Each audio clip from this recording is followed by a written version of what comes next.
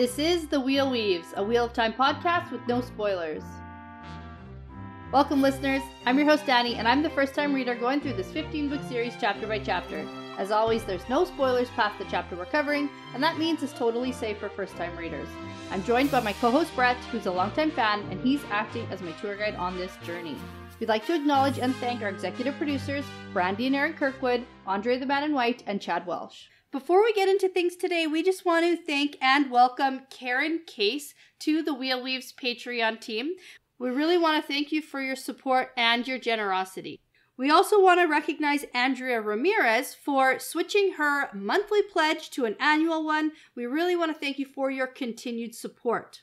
And if you've been considering pledging over at patreon.com/thewheelweavespodcast, we have an incentive. If you'd like to pledge annually, you will get 1 month of bonus content and all the Patreon good stuff for free. In this episode, we're talking about the most exciting chapters in all of the Shadow Rising, chapters 39 and 40. Yeah, see, I think that you're being sarcastic about that. Yeah, okay, that's kind of fair. Like, not a whole lot of stuff, like, some things happen. Some things happen. Chapter 39, we have A Cup of Wine, and Chapter 40, we have Hunter of Trollocs. Yeah. So, like, stuff happens, but I'll admit, not necessarily... Not much. The best. Not many things. Yeah, so, I mean, we can list them. We got some setup. Elaine gets shit-faced. Hilarious. And Perrin gets attacked by Trollocs. Yeah, so, like, there's setup. Stuff is about to happen, and just not yet. Now that's part of the pattern. Okay. That's this episode. Thanks for joining, guys. Okay, goodbye. Okay, so let's start us off with a fun fact. We'll get into it. Okay. This is actually a fun one because this is one that we meant to do, well, and I say we, but I meant to do way back when, but I didn't actually do any research. So this one is actually based on the help of one of our awesome Discord users, Ashandaru. And it's about the fun little smelly boxes of the sea folk. Sniffer boxes. Yeah, the sniffer boxes. So, apparently, these are actually called sniff boxes or pomander. And it's based off from the French pomme d'ambre or apple of amber, and it's a little ball made of perfumes. So apparently the pomander was worn or carried as protection against infection in times of pestilence, or just useful for modifying bad smells. But the cases containing the pomander were hung from a neck chain or a belt, and sometimes contained several different partitions where you could have lots of different perfumes in them. Mm-hmm. Yeah. And then also another little tidbit, smaller versions of those also included things like finger rings or cape buttons or rosary beads. So kind of cool. They were based on something, so thank you for pointing that out. And we just haven't had a Sea Folk chapter for so long. And this one, they're like getting off the ship, so a little bit of Sea Folk. Okay, well that's pretty exciting. I know that I've heard of them before. So yeah. Okay. It's just like when we first got introduced, I didn't know what they were, but they are based on something, so that's cool. Yes, I thought so. Yeah. Okay, so last time we had Rand and that crew attacked by Trollocs in the Waste, which is super weird. We also have them hanging out with some peddlers who are also super weird. Yeah, and either none of them or all of them are Lanfear. Exactly. Yeah. Exactly. See? I get it. We also got what is going on with some of the like behind the scenes in Tanchico. Yeah, side and off perspectives from a bunch of like B characters. Right, which makes sense because now we are entering in Tanchico with Elaine and Nynaeve. Yeah. So chapter 39, we have A Cup of Wine. And in honor of Elaine, I have a great big wine glass full of wine. Yeah, and you're only going to drink one. I'm only going to drink one. One glass. But it's a pretty big one. I got to say, this chapter, like the scene with Elaine and Nynaeve is so funny. I love it so much. I like the scene with Elaine and Tom much better than the scene. That's also funny. Yeah. But it's like, because you had speculated about Elaine getting wine drunk at some point, just like randomly. Yeah, someone had asked us who we'd like to do Gabe night with or something. Right, yeah. And we were talking about the different people we could play with. It was in a bonus episode. I think, Q&A or something.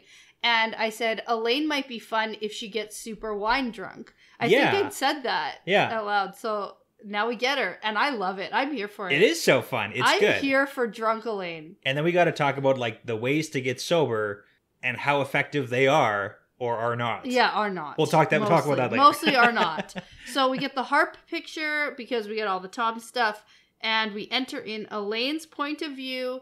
The women have arrived in Tanchico, and this is definitely probably the raker that Egianin saw. Yeah. Is that how? Most likely. Yeah. The timeline lines up enough. I say yes. So the real purpose of the journey was revealed to Tom and Julian 2 days ago. Sandar. Yes, Sandar.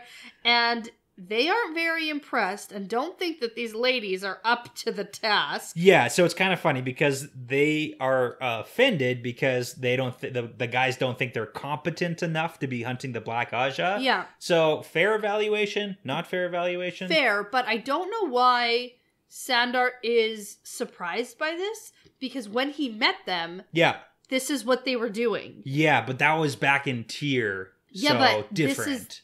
This is what they're doing. This is their mission. This is their job. Maybe he was like hoping. I don't know. Like it's a bit of a question mark. Maybe he had some inklings, but yeah, I just don't think he should have been surprised. It should be blatantly obvious what they're doing. Yeah, that's fair. Anyway, so Nynaeve asks where the sea folk are going to be off to next, and they, turns out, are going to a bunch of places to spread the word of the Cormor. Yeah, those are like the Sea Folk Islands, because we get a bunch of them. So we can okay. just kind of assume they're all the little Sea Folk Islands. Oh, okay. Which may or may not be good, because we also know that the Seanchan are over there. Yeah, Suroth. Yeah. She took over some of those islands or whatever, so. Right. And now that's not Tremalking? Yeah, so probably not Tremalking is probably not where Suroth is. Okay. That's a little bit too far south from what we could expect. Got it. But yeah. Got it. Okay. So Elaine has become closer to Joran during this voyage. Yes. Their farewell gesture is a very personal one. Yeah. And I mean, that's kind of important too, because she's the channeler one. Right. And so Elaine has learned a lot from her, and she's taught Joran as well how to weave some fire. Yeah. So like trading secrets. And I think that's pretty good. Yeah, I like it. Yeah. That's fine.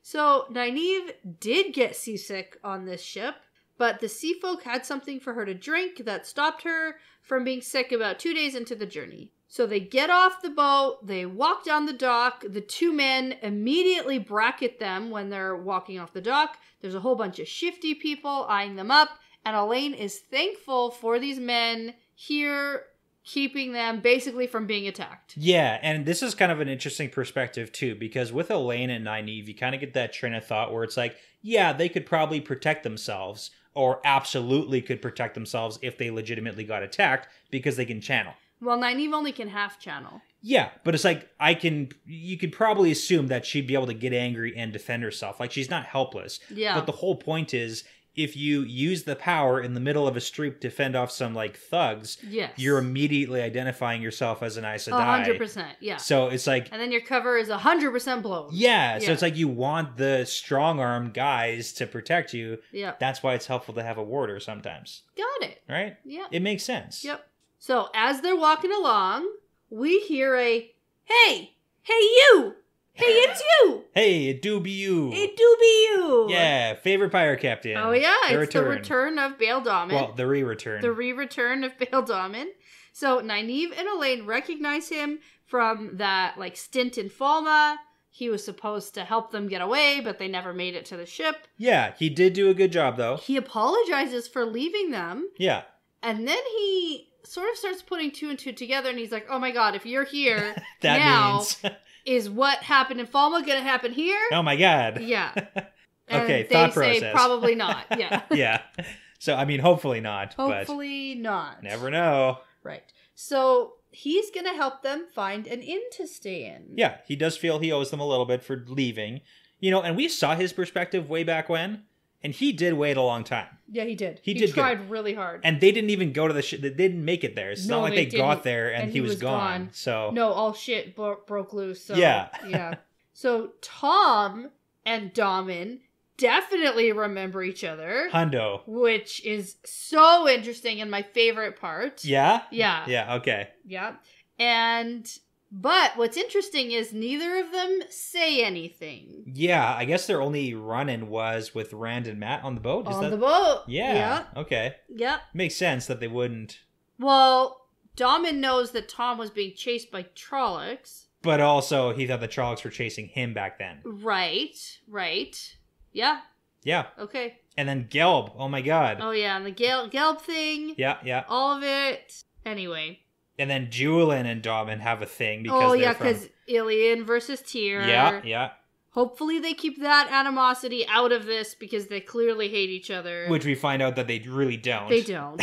It's bad. So, turns out Daman has done quite well since Falma. He's got 12 ships and 4 deep water vessels that are like off the books, and Elaine realizes that he definitely didn't do so well, honestly. Well, I mean, he's a smuggler. Yeah, like he's always been a smuggler. Yeah. And so Julian doesn't like anyone who breaks the law. Yeah. Especially one from Ilian. Yeah, what can you expect from those Ilianers? Right? So, with all of his hard-earned smuggle money, Daman hires a sedan and some guards for the group. Yeah. They're not saying no to this, though, because Tanchico is definitely dangerous. It's this entire encounter with Daman is so funny because it's also totally coincidental. Yeah. Like, they get here, and then Daman is here immediately and helps him out in so many different ways, and it only gets, like, thicker into the plot with Daman, so... Yeah. And it's, like, coincidence that he's even here. That's true. Yeah. Yeah. Okay. So, as they head to their inn, Elaine notes how dangerous Tanchico looks with people everywhere, and Elaine wants to know why their king isn't taking care of them. He's busy with other plans. Yeah. Right? Yes, he Remember is. from last time? I do remember that. Murdering the Panarch and such? Yes. Yeah. So this is another coastal city Okay. that doesn't even remotely seem like a fun beach town.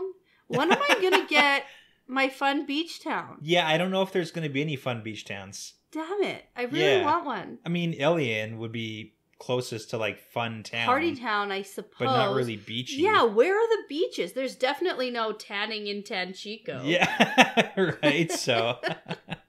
I mean, it's just the worst. Maybe some, like the littler... you have to go off into the countryside for the... Maybe. Like, the beach towns. Maybe. Yeah. Maybe. Know what I'm saying? Yeah. So they make their way to the inn, and it's called the 3 Plum Court. Yes. And now... we just took a short break because I had a question for you. You did. And you had to go back in your notes and look something up. I did. So that was a 5-minute intermission that people just missed. Yes. But you thought that in Falma there was also an inn called with something... the 3 Plums. The 3 Plums. Yeah, it was something I'd remembered. Yeah. So I went back and looked, and you are, in fact, correct. I love it. Because way back in The Great Hunt in chapter 43... there is an inn that had its sign painted over. Yeah. One of the words that was still showing the Watcher because they were doing the whole renaming thing because of the Shanshan. And the new name was the 3 Plum Blossoms. And that is where Nynaeve and Elaine met up with Daman. Captain Daman. Big callback. Here we go. Yeah, that was Cool. awesome. Okay.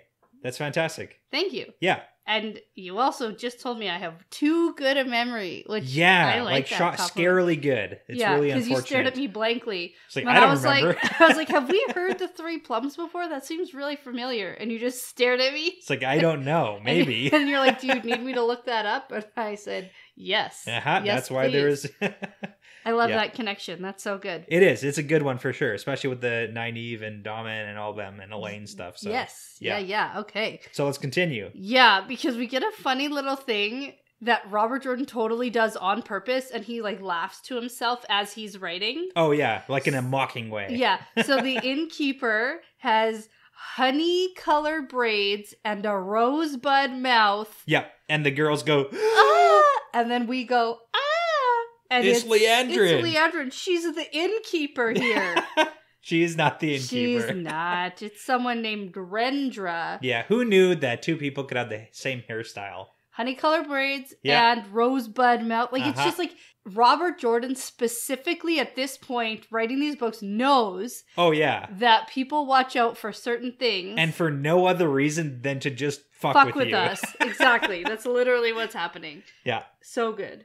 Okay, so anyway, Daman knows this innkeeper, Rendra pretty well, and they get the last 2 rooms in her place. Yeah. So it's good to know people. Yeah. And so Nynaeve asks about how to help the poor people here, because she's like, I have quite a bit of gold, and I just want to be like, Nynaeve, no. This isn't there's a time and a place to help people. Yeah. And it's not now by giving away all your gold. That you're going to need for your precarious Black Aja hunting journey. Yeah, like you're going to need, yeah. Yeah. It's tough. She wants to help. She wants to help. So. We get word that Daman has a soup kitchen. Yeah, so it's actually kind of interesting. Yeah, he doesn't pay any taxes because he's a smuggler, right? I'd like to welcome you into my TED Talk. Okay. Bail Daman is Al Capone. Because Al Capone, notorious gangster, was infamous for running soup kitchens during the Great Depression. Ooh. Yeah. So that was one of the big things, is he literally fed like 3 meals a day to thousands of people, no question asked, in Chicago during the Great Depression. But Al Capone was a mobster, so it's like everyone knows, but he also did a lot of good things for the common people. Ah. Yeah. I didn't know that. So, I mean, there's also a lot of theory behind that's a good thing to do, because if you're a gangster or like Bail Daman, a smuggler, yeah, and you're helping the common people aren't going to turn you in. Gotcha. Right? Well, so, maybe. Yeah, okay. Hey, they're less likely to. Less likely to. Yeah. Because Daman has also gotten Rendra to help, and she goes, and I pay my taxes. Exactly, so. Yeah. So Elaine and Nynaeve start into Daman on what they're going to need from him, and Nynaeve just like freely tells him about the Black Aja possibly being in Tanchico. So this is what I was talking about. The whole like meeting up with Daman in the first place is entirely coincidental. Yeah. And they're just immediately going into this whole thing. They're like, hey, we need your help. There's Black Aja here. Yeah. And Elaine thinks that she's being very free with this information. Yeah. Which she is. Oh, yeah. It's like, how much do we actually trust? Like, we probably trust Daman because we get to see Daman. Yeah. And we've seen him not. There's still 10%. Yeah. A little skepticalness. 10% likely he's a dark friend. But I mean, but they don't know him since that like one time. Yeah, I know. It's kind of weird. It is kind of weird. Yeah. I don't know. Was there more than that, though, do you think? I don't think that's a question you can ask me. Because Nynaeve met with him before... Sure. Like Elaine and Min showed up. Yeah. So maybe Nynaeve has a better relationship with him. But like, how behind the scenes. How good is that relationship? Clearly good enough, though. Yeah. Because not only does she share this information about the Black Aja... Yeah. When he mentions that maybe he should pack up and go back to Ilion, she's like, well, Samael the Forsaken is running there. Yeah, So, like... You can't hide. You can't run. Like, you gotta do the right thing but that's also something that you probably shouldn't just be yelling out in the middle of an inn in Tanchico. Oh, I agree. I agree completely. It's just like it's a weird take that the girls are doing with Daman, who just met them by coincidence. And when you say the girls, you mean Nynaeve. Yeah. It's Nynaeve alone who is sharing this information. Yeah, well, Elaine's here too, so she's not exactly like shushing Nynaeve. Well, fair. But she doesn't like it. No. So Tom and Julian question Daman. Yes, yeah. I like the contrast because Julian asks all like the thiefy stuff. About burglars. Yeah. And Tom's like, no, nobles and factions and alliances is more important than that. Yeah. Yeah. It's like, okay, I get Tom where they're coming from. Tom immediately is like, Game of Houses. And Sandar's immediately like, catch those thieves. Yeah. So, and then afterwards, then Nynaeve and Elaine get to do their questioning and stuff. So. They just sort of give Daman the descriptions of the Black Aja they're looking for. They don't ask any questions, really. No. They just give information. That's right. Freely. Again. Yeah. It's just like, okay. Yeah. So Elaine has still not figured out anything about Tom's past because she's like, why would Tom care about politics and nobles and like... I know. Elaine, you've been on the boat with him for how long? You almost figured it out one time. Got distracted. Yeah. Still hasn't figured it out. I have a theory later, though. I need to hear that, yeah. She does. Her inhibitions are down. She's out of her own head. Into your, like, subconscious or whatever it is. Yeah. The question is she going to remember all that? No. With the amount of wine that one big cup. Well, to be fair, she's a lightweight. Yeah. No, and I get it. Like, I'm not I'm not blaming her. I'm just saying, like, She that is gets a legitimate blackout. thing. She legit gets blackout. Blackout drunk, and she might not legitimately remember everything. She remembers some stuff, Yeah. but not the specifics necessarily. So we'll see. We'll have to wait and see. So Julian takes off saying that the night is the best time to find thieves, and Nynaeve goes to their room. She is feeling sick now, not being on the ship. Yeah, she's got stomach problems. Yeah. So Elaine goes down to the common room to watch Tom perform, and she is sipping wine in an inn like a commoner. Yeah, that's so exciting. It's like this sheltered Elaine getting to go out on the town for the night. She's like, oh my goodness, I've never been able to just sit here and enjoy with the regular people. That's a legitimate thing, because if she grew up in the royal palace of Andor, like, no, she's not going to be able to do this. Yeah. Like, I kind of get that. The fact that she loves this so much, but she still always resorts to the, I am Elaine, daughter heir of Andor, how dare you? We do get that, like, more than once this chapter. Yes, so. she always resorts back to that. Yeah. Doesn't mean she can't appreciate a good glass of wine in a dirty common room. Cool. So Tom plays all night. Elaine finds one of his stories familiar, but she still can't figure it out. And then a dreamy, serving young man keeps refilling her cup. Yeah. Okay. Now, Elaine accidentally gets super wine drunk. Yeah, like blasted. And I'm super here for this. But the only thing that is like the saving grace here with this guy who's like clearly just like getting her plastered. Yeah, I was going to ask about that. Like, is this just like, is there anything nefarious going on here, or just serving guy? Not nefarious, but it's yucky. Like taking advantage. It's super creepy because he definitely tries to like get her back to like a room. Yeah, later. to her like, and yeah, so like definitely not good, but not like dark friend evil. No, and the first time I read it, I didn't focus on that at all, and I actually missed the part where he like tries to like advance on her. Yeah, and to be fair, I missed that, and so I just thought it was like someone who like thought she was pretty and like giving her free drinks and like just being like kind. But on the second and third reread, I mean, it's good that it didn't go further than that too. And and that she was able to say no. Yeah, and he leaves it at that. Like that was good. That part's good. There's like the scale of evilness. It's not evil. Yeah, it's just like creepy and bad. Creeper. Don't do that. Don't be a creeper. Yeah. Yeah. Okay. I will call the cops on you. Yeah, so back to shit-faced Elaine. Yeah, okay. Because I am here for this. She really doesn't get how drunk she is, or that she even is drunk? Or do you think she's just like lying to herself? I don't think she was paying attention. I think she was having too much fun. She was in the moment. And there's like the way Robert Jordan writes the whole like drunkenness scene, I am down for it. I think it's quite accurate for not everybody, because everyone's like she stomps her foot and almost falls because the floor is closer than she thought it was. Or like he writes it pretty good. And it's like the whole, if you're sitting down at a table listening to entertainment in a bar, you can have a couple drinks and not necessarily know how drunk, and then you try to stand up and you're like, whoa. Yeah, that's happened. Yeah, like that's a real thing. Yeah. So the way he writes that is like, I could see her drinking like maybe 6 or 7 glasses of wine when she's used to one. Yeah. And just like, hammered. Done, and didn't really notice it, and then your ambitions are lower, so... Okay, well, either way. Yeah. Elaine makes her way to Tom's room. Yes, this is good. Which is, like, an interesting thing that this is, like, the first place she goes. Like, that's what she wants to do. It's the subconscious. She's been trying to figure it out for, like, a week and a half in our time. She's got it. She figured it out. Frickin' figures it out. So, Tom opens the door... and she grabs his mustache. Yeah. And then cue the hilarious combo. Yeah. Because she remembers. She does. Now, I think all it took was for her to, like, get out of her own head. Like, she's usually too uptight. She's, like, classic overthinker. Yep. And... a little bit stuck up with, like, the class system. Yeah. Yeah, because she's like, oh, you're just a glee man. She's like, oh, why would my mother ever sit on your knee? Yeah. Like, that doesn't make sense. You're a glee man. Exactly. Right. And so now all of a sudden it's making sense. Mm-hmm.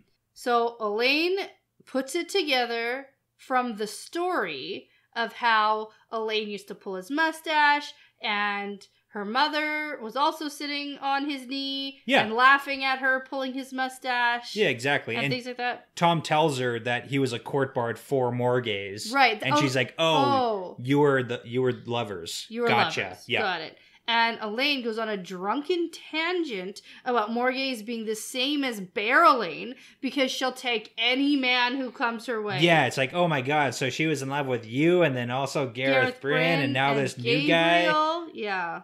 So, you know, that Matt says that she makes calf eyes at. Uh-oh. Yeah, the man or hussy mentality of like, right. Oh my god. Yeah. And Tom slaps her. Yeah. Not great. Not good. Kind of deserved. I mean, Tom doesn't want her talking bad about Morgaze. No. Plus, she's like super drunk. Even more reason not to slap her. Okay, so don't slap people. Oh my God. Okay, I don't want to get this taken the wrong way, but this is again from Elaine's perspective. How hard did he actually slap her? Like knock some sense into her because she's like in this drunken rage. It doesn't matter. Not okay. Okay. Don't shake love by it. The shoulders. A little What's better? But Okay. That's better. Okay. Yeah. But like, how about a, hey, don't insult her. Yeah.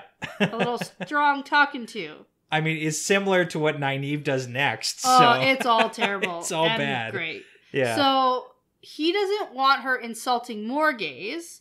Tom says that Morgaze was a fine woman and Elaine is just too drunk and doesn't understand what's going on and then starts crying. Yeah. And so she's like the sloppy drunk. She is. At and the I mean, bar, if you've never been wine, like for me, yeah. different drunks are different things, and wine drunk is definitely sloppy. It's sloppy. Yeah. Yeah. Like sloshy. Yeah.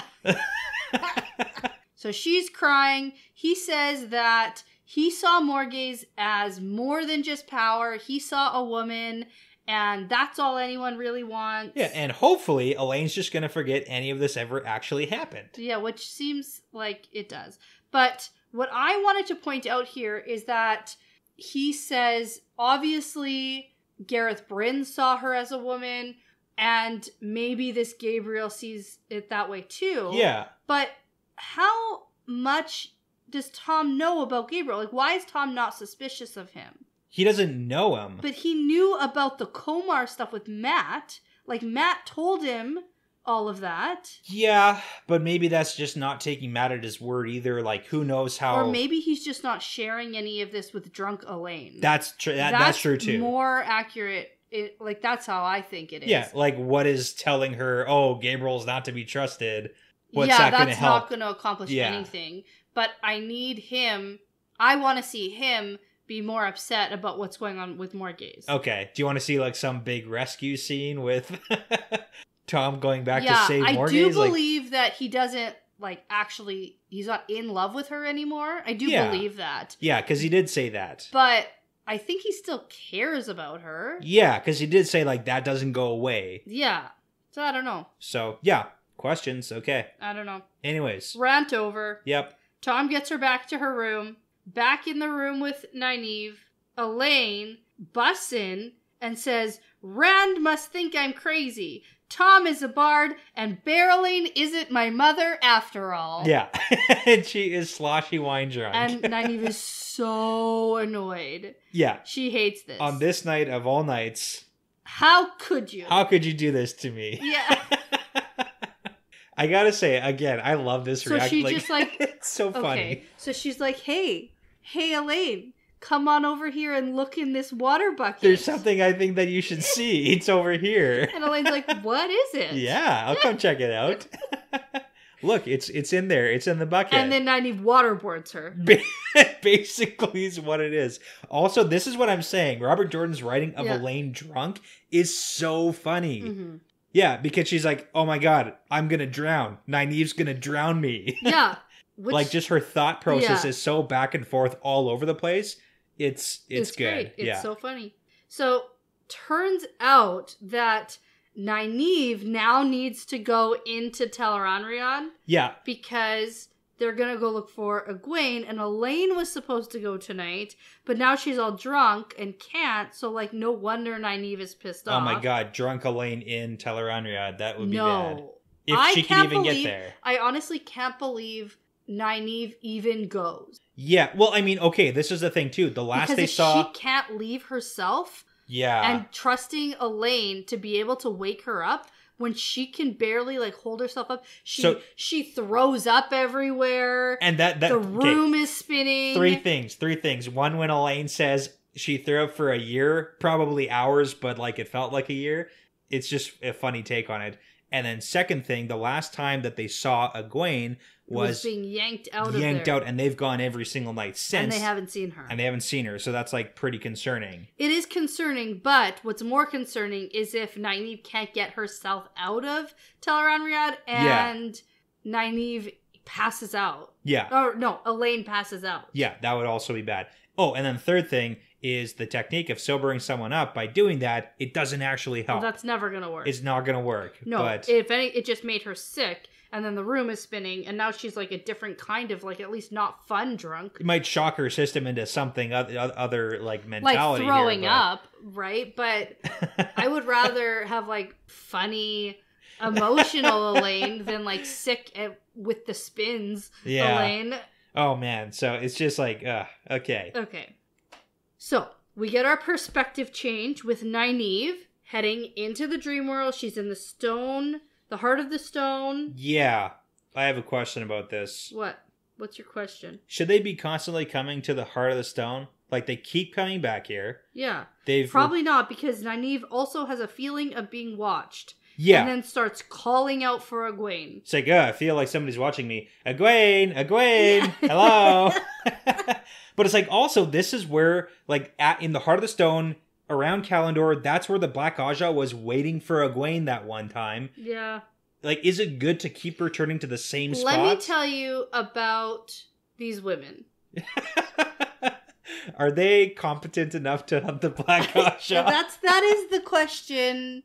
That's the question. Because the answer is probably no. I want it to be yes. I want them to be better at things, but they never do anything. I don't know. Maybe that's too harsh. It's just everything they do seems so stupid and reckless. Yeah, it does seem stupid and reckless. I mean, if you want to be found, the best way to be found, like, for example, if you're lost in the wilderness, the best way to be found is to stay where you are. Yeah. Because anyone searching for you is going to cover a pattern looking for you, and if you're moving around, you're fucking up the search pattern. Yes. So with these girls, like, if they don't want to be found, they should be moving all over the place. But flying around. Exactly. No, just fly around Tanchico in the sky. Make it obvious. Yeah. But, like, they keep coming back to the same place constantly, so if anybody ever looks here... Yeah, but that's the meeting spot.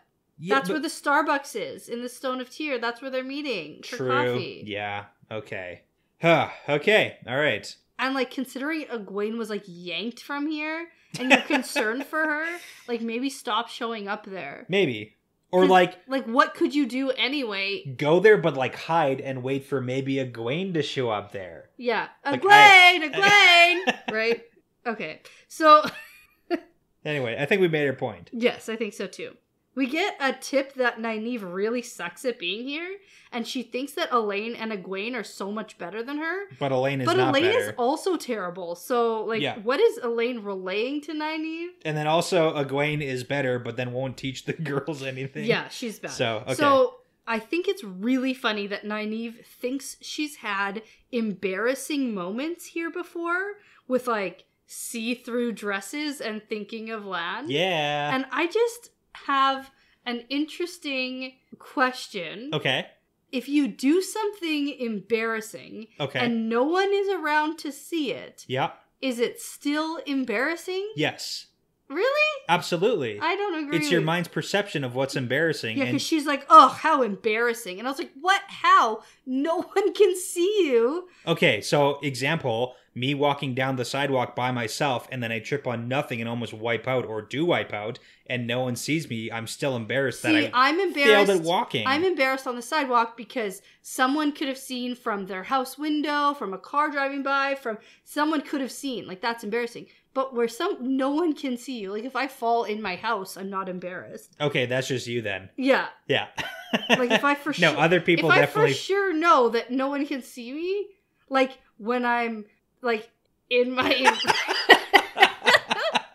We don't need to go into the embarrassing things that you do. Well, there's, like, things like when I sneeze and I hit my head on something. Yeah, honk your horn in your car. Yeah.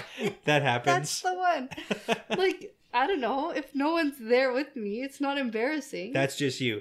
Other people absolutely do feel embarrassed. Interesting. Yeah. Okay. Well, she's certainly embarrassed thinking about Lan.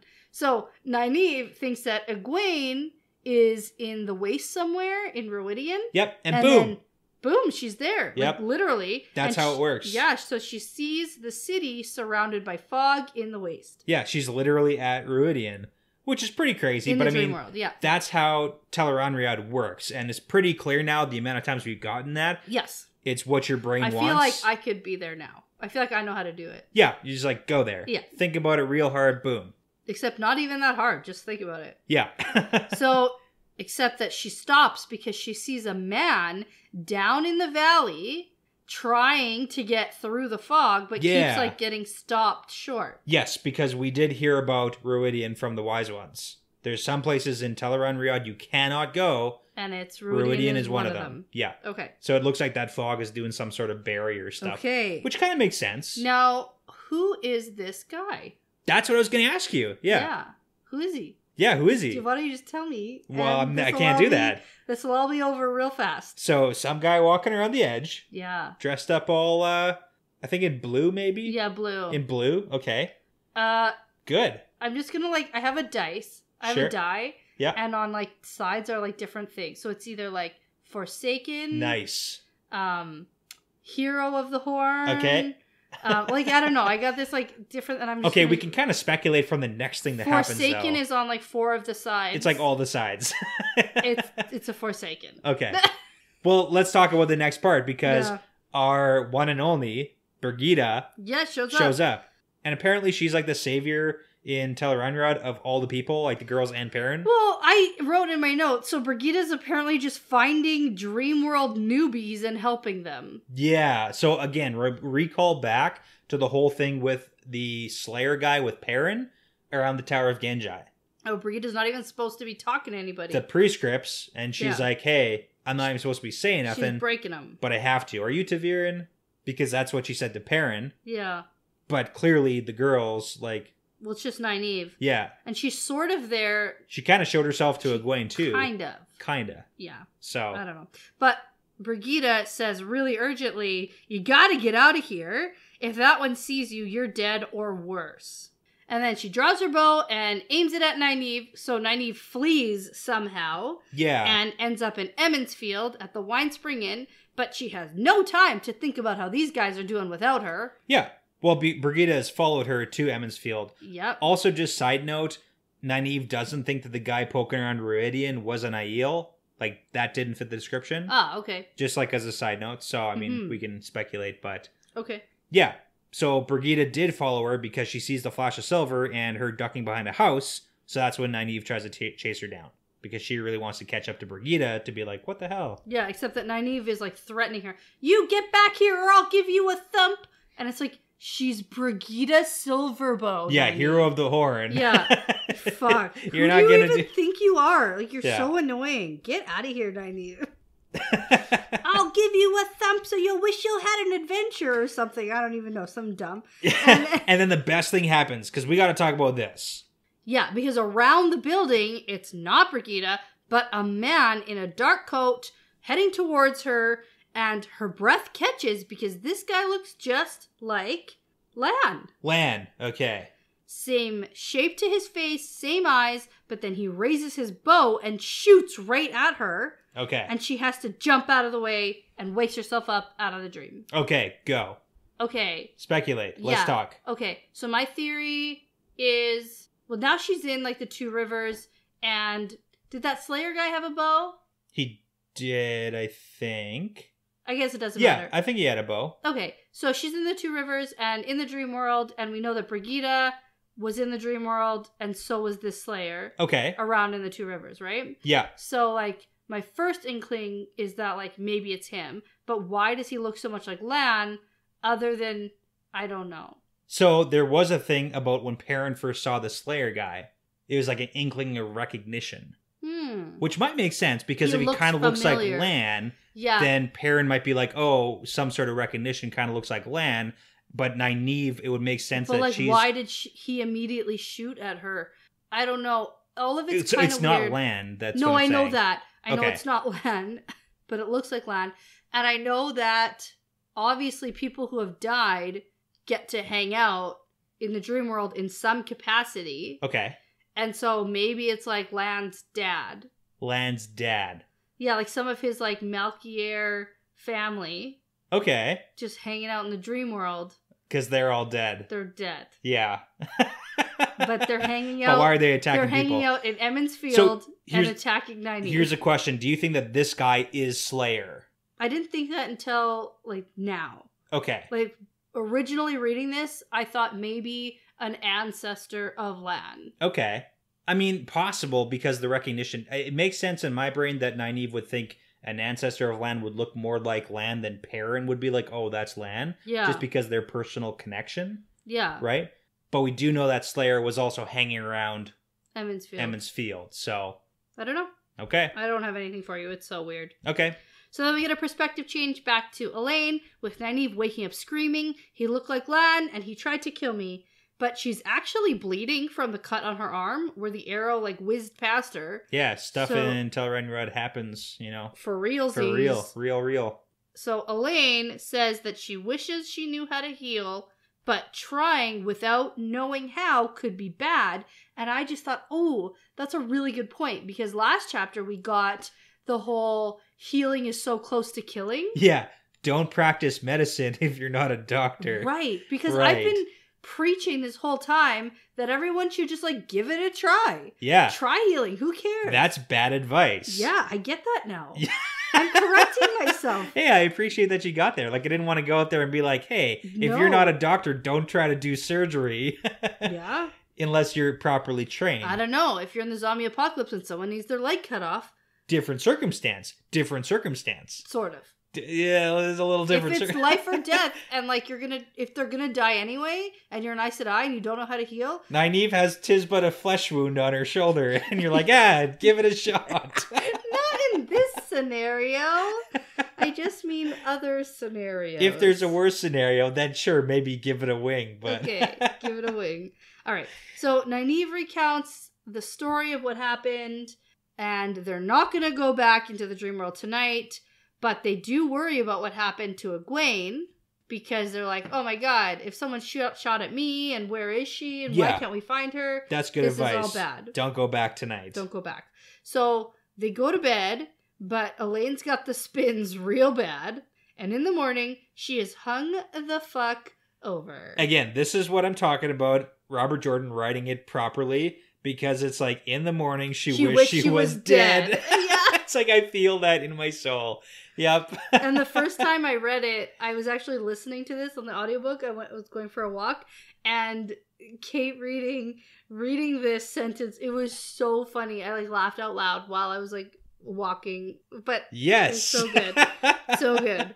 I love that. Laughing to audiobooks. It's fantastic. Yeah. So Tom joins her in the morning. She's got a crazy headache. She feels terrible. Can I just say, wine headaches are also the sugar. worst. It's the sugar. They're the worst hangovers. It's awful. Yeah.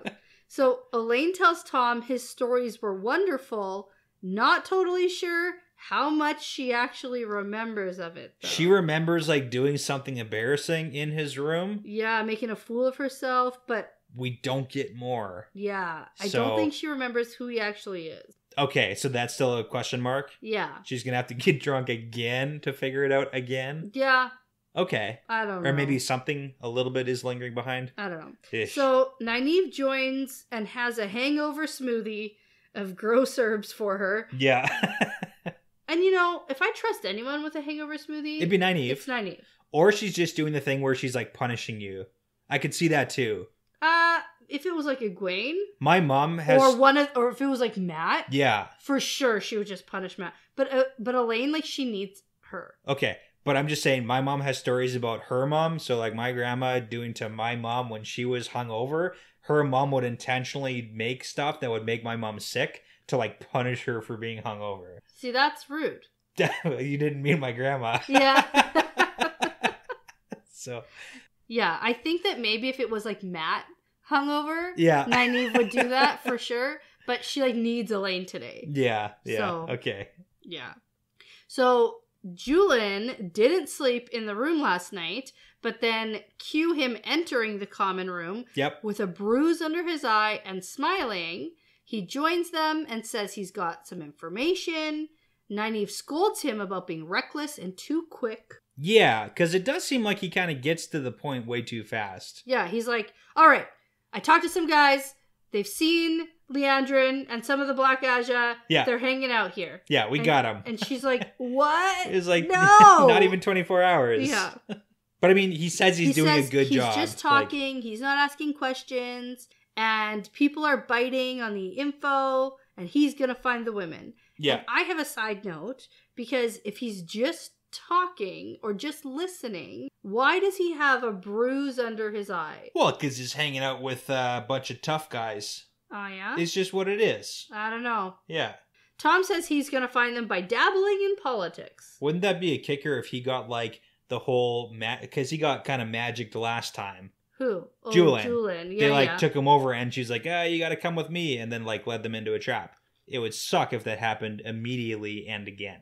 Well, yeah, but Julian is actually being very careful because he doesn't want that to happen again. He says earlier in the chapter that he doesn't want to get mixed up with them again. Well, I mean, obviously he doesn't want that to happen again, but I mean, at some level, it's not up to him. Well, he could be sneakier. He could be. It's just a question mark of, is that going to happen? Yeah. Yeah. And then also the other question is, who's going to find them first? That's the big one. Mm-hmm. Julian, Tom, or the girls.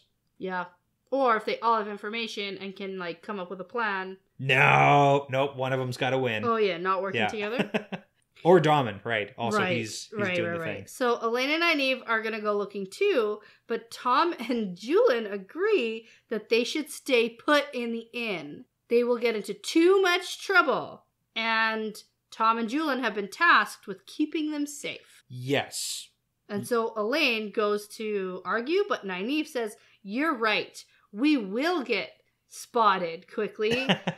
And it isn't safe if we're recognized by the Black Aja, so we're gonna go undercover in Tanchico. Yeah. So, I kind of get the whole Tom and Julian want them to be protected because they have to protect the girls under basically threat of death. Yeah, by Lan and Maureen. Yeah, they will literally get murdered if they don't protect these girls. So, I get them wanting to keep them safe. So they're going to have to do some, min makeup style. Oh, yeah.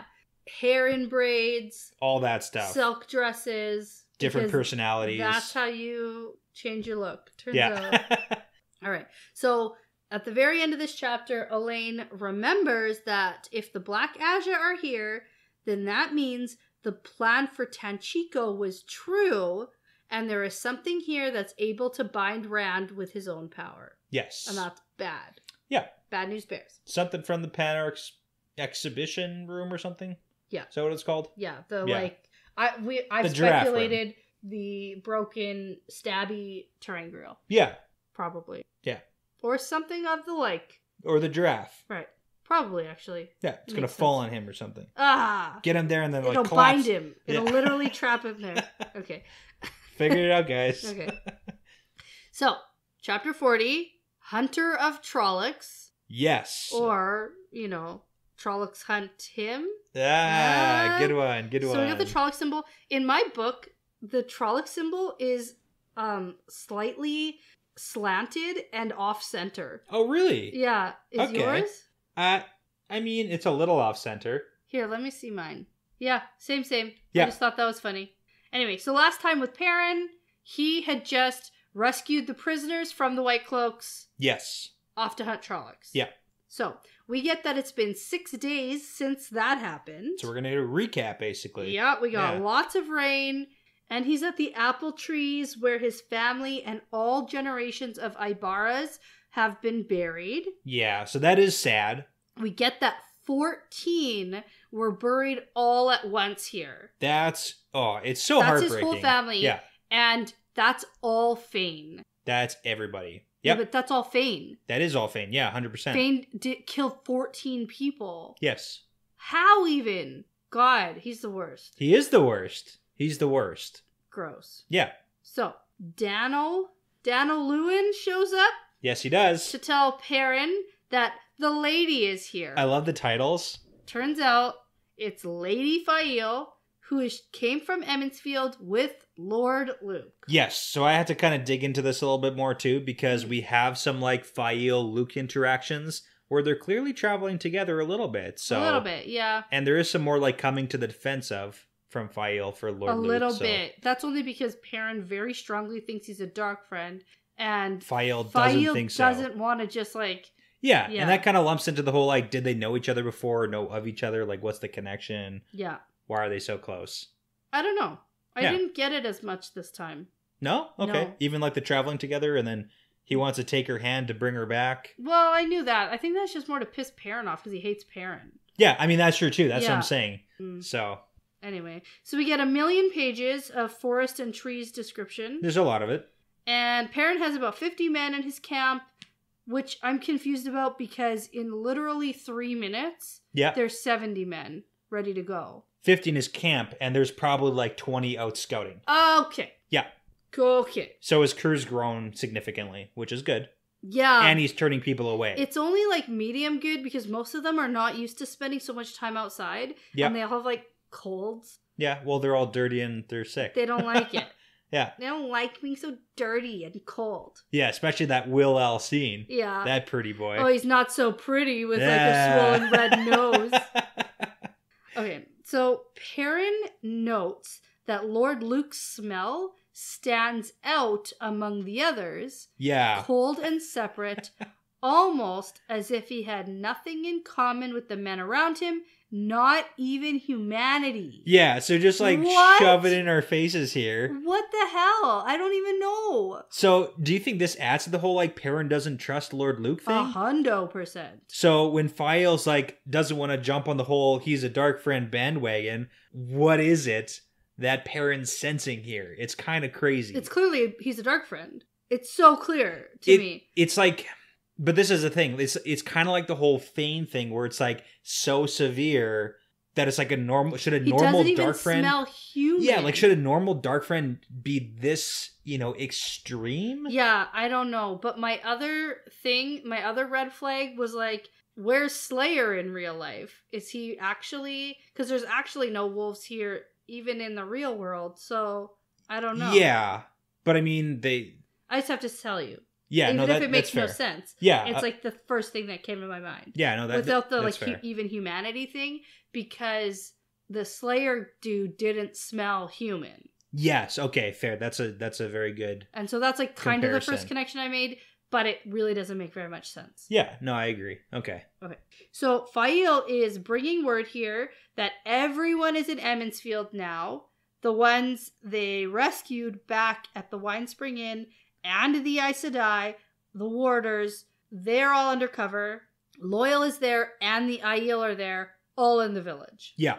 Everyone's there. Yeah. So also Loyal has a message for Perrin that Alana is being super shady and disappearing. And Perrin thinks he can't trust her, but he also probably can't trust Varen. So who does Perrin trust?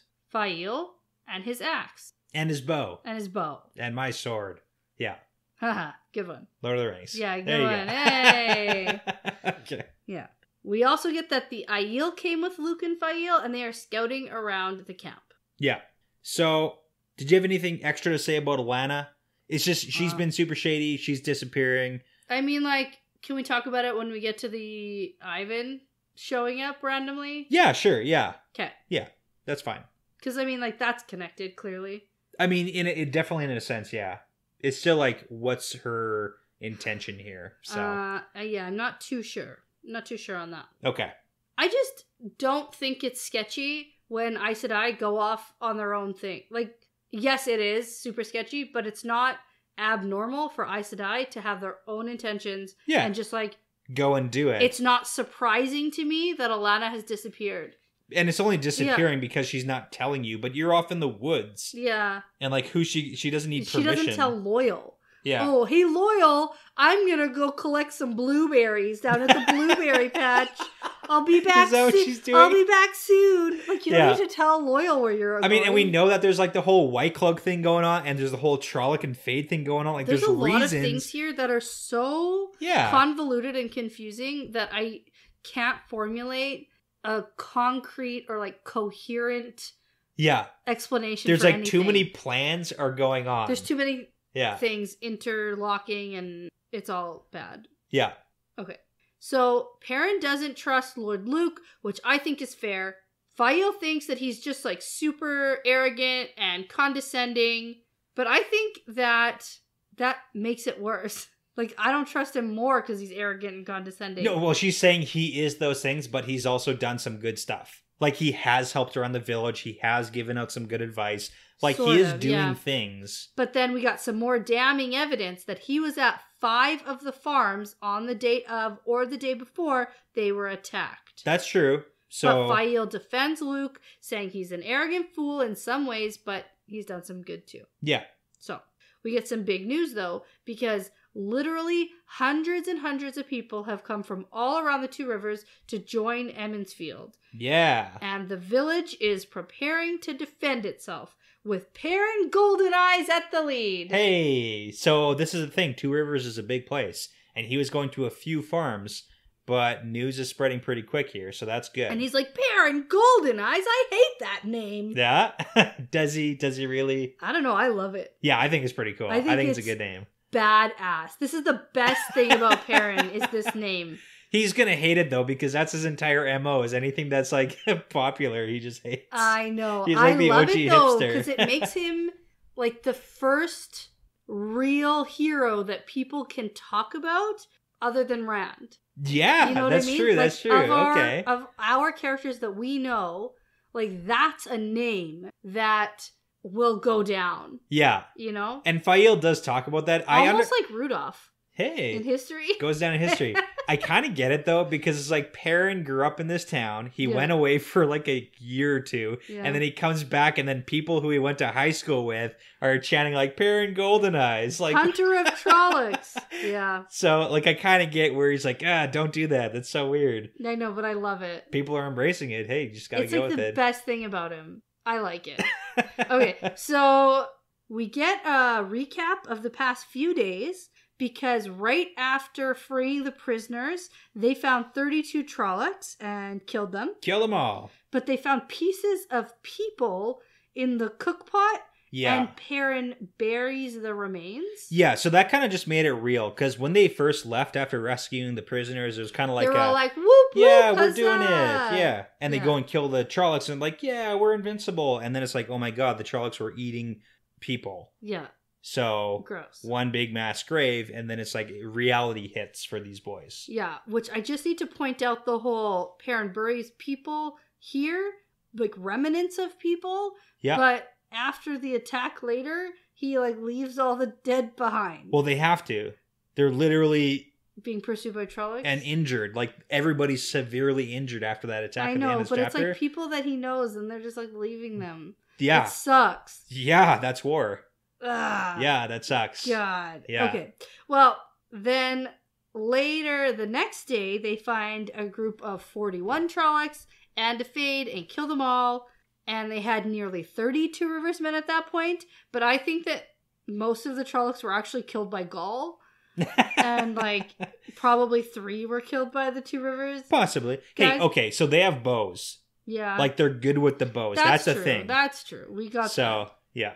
So we get that rain has washed away most of the scents of Trollocs, and it's because Varen's storms surprised even her with their strength. She messed up the weather too bad. Yeah. Like whatever it is. Like I feel like doing the weather that way would be like changing weather patterns. Yes. It's not like a make it rain kind of thing. It's like change stuff. Yeah. Yeah. Okay. So most of the time they're just avoiding White Cloak patrols. Mm-hmm. Which is fair. So Perrin goes to see what Lord Luke is talking about. And he's saying that the village is quite secure now. Lots of people are there to defend it. And he's telling them that they should all go back to Emmonsfield to help defend it. Right. Mm-hmm. Okay. But Perrin does not agree. He says, nope, we are hunting Trollocs. There are still people out on farms and he wants to save them. Yeah, he does. That's his entire thing right now. So. And so Lord Luke says... he doesn't want to spread dissension among your men. Liar. That's clearly what you're doing here. No offense, but yeah. You can't just say no offense. Yeah. Say something offensive right afterwards. Yep, he can. That's what he does. So some of the men with Perrin want to go back for a bath and a bed to sleep in. Uh-huh. And Luke says that they will have a hero's welcome when they return. Yeah. But Perrin says anyone who wants to leave can. But none do. None do. And Fael kind of like doesn't like that because it's not very leader-like. You're not supposed to just like dismiss your soldiers and be like, do what you want. But it's a good tactic. I mean, because anyone who doesn't want to be there shouldn't be there. Go away. You're going to wreck it for everyone. Yeah, I mean, that's fair too, because these aren't soldiers. These are just Two Rivers boys. Yeah, literal farmers. Yeah. So, Lord Luke suggests turning their attentions to the White Cloaks, since, they want to hang all these people for being outlaws and stealing prisoners. Okay, why is Lord Luke doing all this stuff? Because he's a dark friend. So, like, is this a legitimate... He hates Perrin, but he's also a dark friend. Is this a legitimate, like, accusation you're making of Yes. Lord Luke? Like, you're putting it on the record? And I have 82% worth of solid...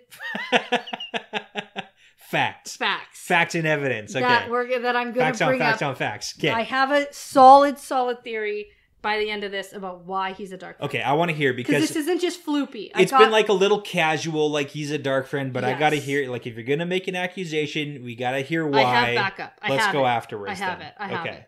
So we get the Aiel, Gul, Bane, and Chad coming up. Just the three, not the Just hundreds. the three. Well, because the Two Rivers folk think there's hundreds hiding in the forest. Yeah, like still think that. Yeah, whatever makes them happy. Yeah. So Gul reports that there are Trollocs headed this way, like to the south of them, about 30 Trollocs, and Bane and Chad do a taunt of Gul for being a stupid, slow stone dog. Again. It's hilarious. Yeah.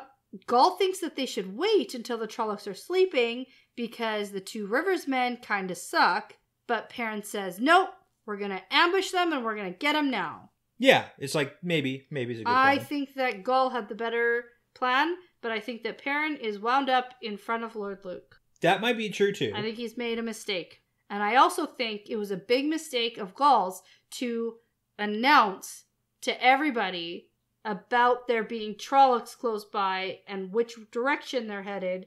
And this is point number 1, with Lord Luke overhearing that Perrin knows the plan of which way the Trollocs are going. Okay. Do you see where I'm going? I see where you're going. Okay. Point 1 being he overhears the plan. Yes. Okay. I don't want to fill in gaps for you, so let's keep moving. Yeah. Okay. I want to hear your other points. Yeah. So, Perrin is just like, hey guys, you want to go back to Emmonsfield? He's got some Perrin sass. Well, he says, hey Will, you want to go kiss the girls? Okay, also, this whole Perrin and Will thing, it's like I have to imagine what's happened over the past 6 days with Will and Perrin, and it's got to be like more of this just like bickering. No, I'm sure. Yeah. But Perrin also asked Lord Luke to tag along and show us how it's done. But then he goes, nope, gotta go to Emmonsfield to help with the defenses. Gotta protect that village. Okay, is that point 2 of your Lord Luke's a dark friend? That he won't come with them? Yeah, he's like, I have other places to be, not here. Yes. Okay. Yeah. Okay.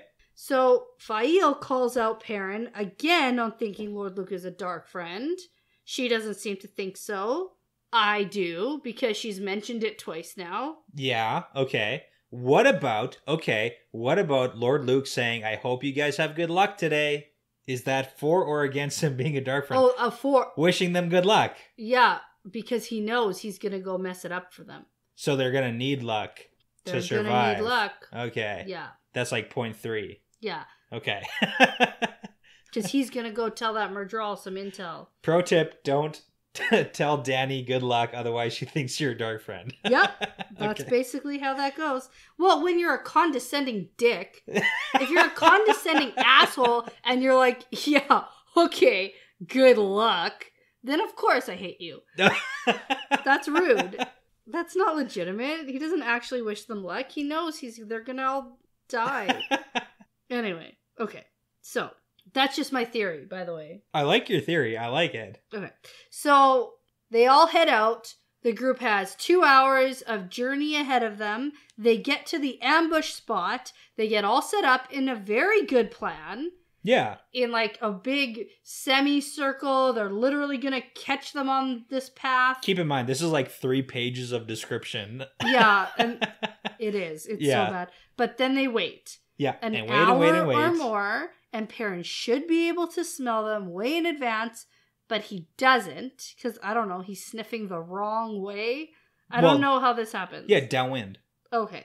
All right. So the birds vanish and the squirrels go silent, and Perrin realizes too late that the Trollocs are behind them. Oh my god. Instead of ahead of them. Yeah.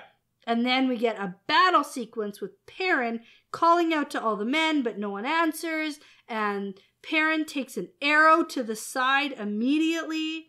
And not just like an arrow. Yeah. This is like a giant spear-sized Trolloc arrow. It's a big one. And it's probably a Bad News Bears arrow. Yeah. Right? Because it's bad guy arrow. Well, and it's also taking an arrow to the side when you don't have a doctor around to remove it. And then you have to fight a battle to not get killed. And because he like breaks off the haft and leaves the spearhead inside. Yeah. Or whatever. It's like all the things it's like, it's all bad. Yeah. Can I just point out that I think this is going to be like a matching wound to Rand's. Oh, I like it. I like it. Because Rand I like it. has an impossible to heal side wound. Yes. And I think that Perrin might have one now also. Matching side wounds. Cute. It's adorable. Especially if that's like a Thak-Endar. Yeah, I can see that. Arrowhead. It's the evil of whatever. Uh-huh. Okay. Yeah.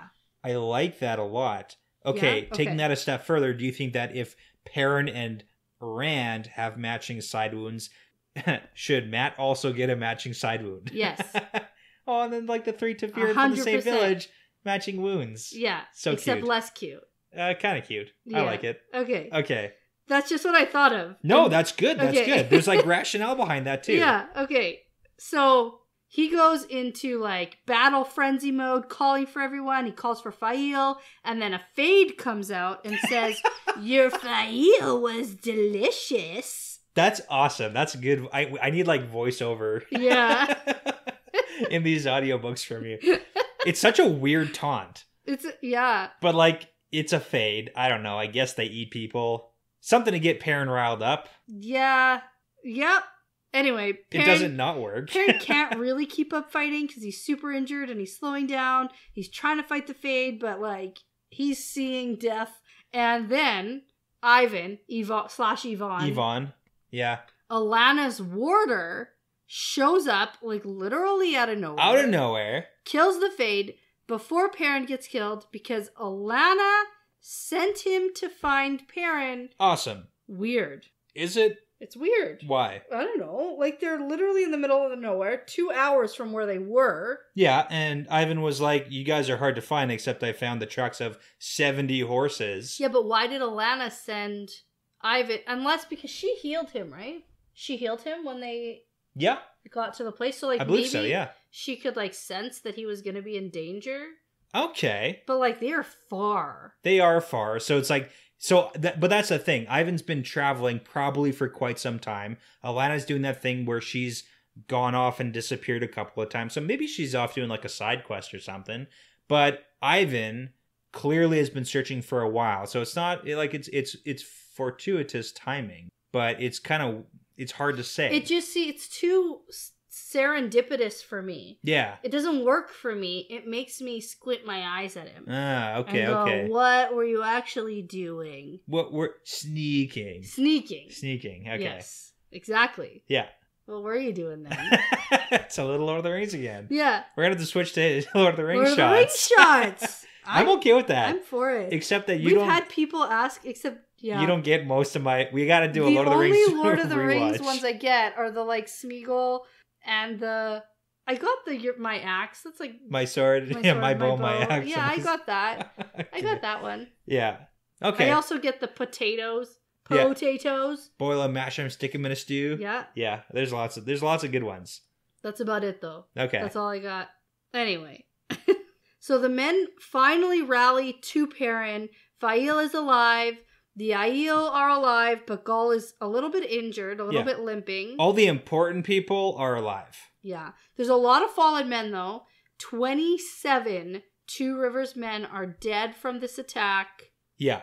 And then he just leaves them. So, but this is the thing, and this is why I was saying, is like, why did he leave them? Well, they literally have to, because a third of their number are dead, and probably the rest of them are at least injured because they were ambushed. Yes. Like, this is so bad. And Perrin has like a friggin' side wound. Yeah. That's gonna get worse. So they don't have time to bury 30 dead. I know. Unfortunately. Okay. So Gall says they did not come as we expected.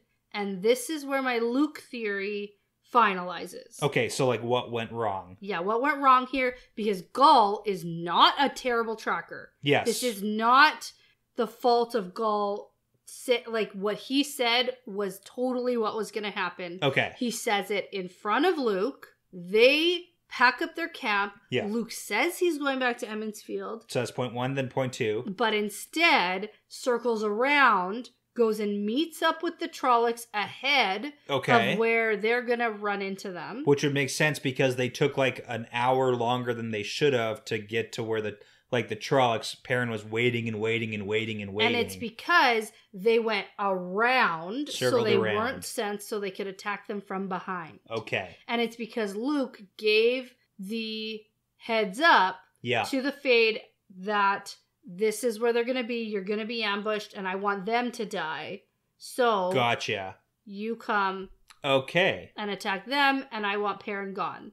This was his, like, I know how to get Perrin gone, and it's manipulate. I love it. I love it. Okay, so here's just... Okay, so you're fairly, if not, you're 82% convinced that Luke is a Dark Friend. Yeah.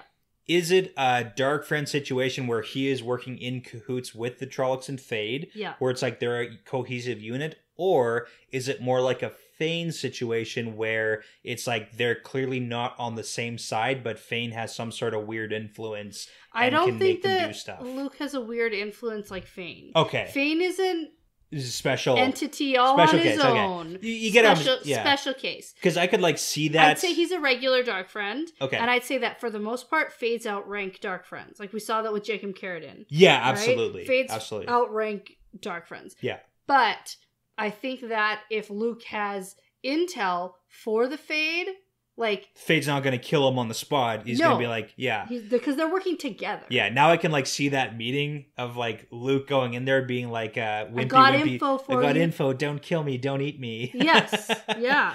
And then he's like, ooh, the great Lord will be happy with your work. Go around and kill Perrin Golden Eyes. Yeah, I love it. I love that. Okay. Yes. That's a good theory. Because like, I literally can't think of anything else. How did this go so wrong? Gall does not fuck up. Yeah. Like, period. Yeah. No, I agree. Okay.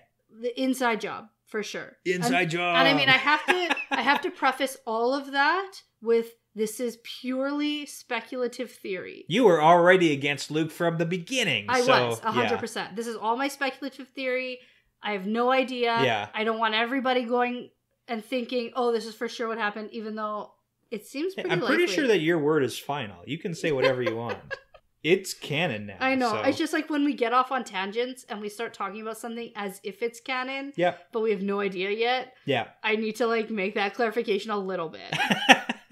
Anyway. Okay. So Perrin asks Ivan if he thinks the Trollocs will attack them because there are still some pursuing them. Yes. And he says, maybe not. It depends because the Fade was like the driving force. Yeah. And we know Trollocs are like lazy. Yeah, and they don't want to... Yeah. They're lazy and they don't want to like get murdered. Yeah. They don't want to die. They want easy targets. Like, yeah. They're and there's lazy. No Fade driving them to attack. So if they keep up the illusion of strength by carrying bows at the ready, then the Trollocs will likely stay away. Yeah. They march and hold their bows as best they can. Perrin is so injured that he has to sit on a horse. He's one of the injured guys. Yeah. Side wound. Ivan suggests finding a farm for the night. Yeah, somewhere to hunker down. For food, fire, wound healing. I don't know. Is Alana going to show up and like heal them? I mean, hopefully. Yeah. But soon, Perrin hears the sounds of music, fiddles, and flutes nearby. And that means people, and happy people at that. So what does that mean? And who are the happiest, flutiest people of them all? The White Cloaks. You got it! Yeah, I figured it out. Now it's the Tinkers. It's obviously Tinkers because they just packed up.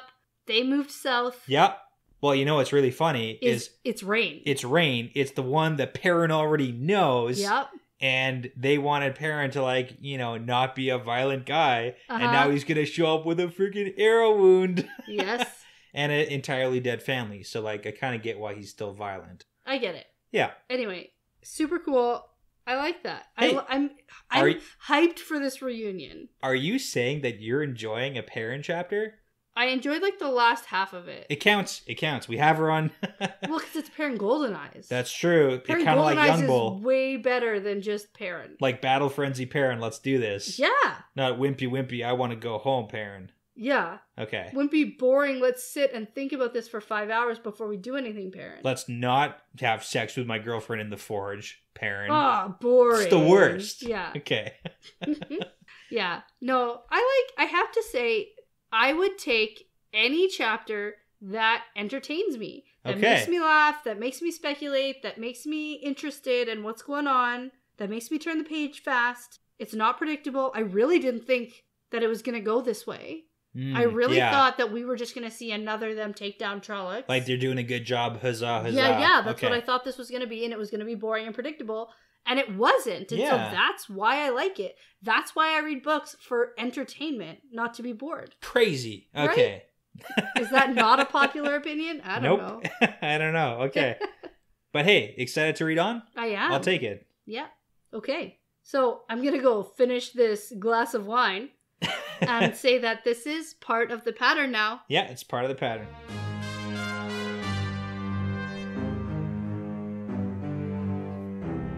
Thank you so much for listening to this episode. The Wheel Weaves is hosted by Dani and Brett, edited by Dani, produced by Dani and Brett, with Passion Socks, Mozime, Moltude, Benjamin, Vince Lewick, Michelle O'Brien, Sarah Wyatt, Jamie Young, Cody Fouts, and Giannis. With music by Audionautics.com. If you're interested in some of our Wheel Weaves merchandise, such as shot glasses, frosty mugs, t-shirts, hats, and more, you can head over to newcreationsbyjen.com, and we are located in the groups or collections section. If you're interested in supporting us and helping us to make really great content, you can head over to our Patreon at patreon.com/thewheelweavespodcast, and you'll also get access to some really great bonus content, like early access to our regular episodes, bonus episodes, unedited video episodes, access to our live recordings, monthly Q&As, and more, like stickers and keychains.